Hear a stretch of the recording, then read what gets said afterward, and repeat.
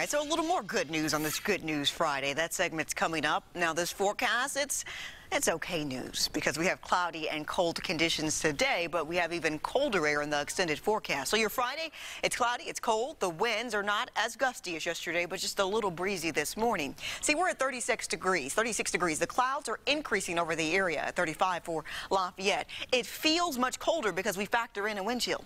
Temperatures at 35, at 33 at 8 a.m. By noon, mostly cloudy at 39. See, we should be at 44 this time of year, and we're at 41, so we're close to the number. The cloud cover making it very difficult for us to warm today, so we need the sunshine.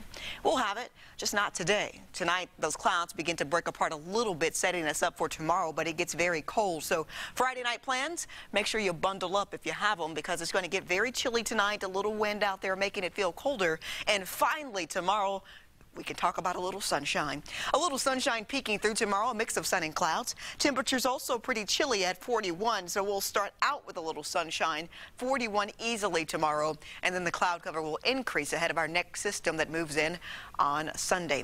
Sunday, a weak disturbance will slide over the area. What's going to happen here is that you're going to wake up to clouds if you're waking up at around 7 a.m. That's it, just clouds. But look at this. Right around 9 o'clock, snow from Lafayette to Crawfordsville, Kokomo into Peru. A few flurries around the 465 loop in some areas south of Interstate 70. Most of us will not see accumulation.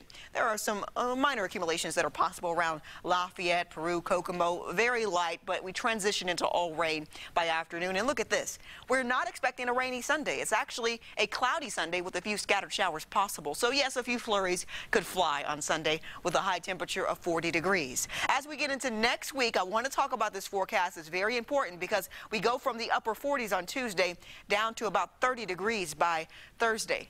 30 if we're lucky. The coldest air of the season, the possibility of snow. A first winter blast of the season happens for us on Thursday. So until we get there, just know that these temperatures are near normal, but definitely chilly as you head out this morning.